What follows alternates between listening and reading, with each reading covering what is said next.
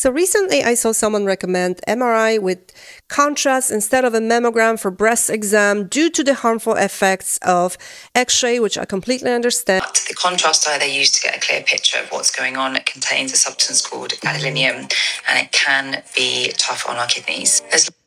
It can be tough on our kidneys? It is tough on our kidneys and our entire body. Gadolinium is a heavy metal that has no place in our body.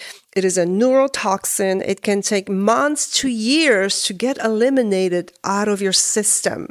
Over 11.4 million people are exposed to gadolinium every year in the US. Previously, it was thought to be eliminated by the kidneys in people with normal kidney function within 3 days.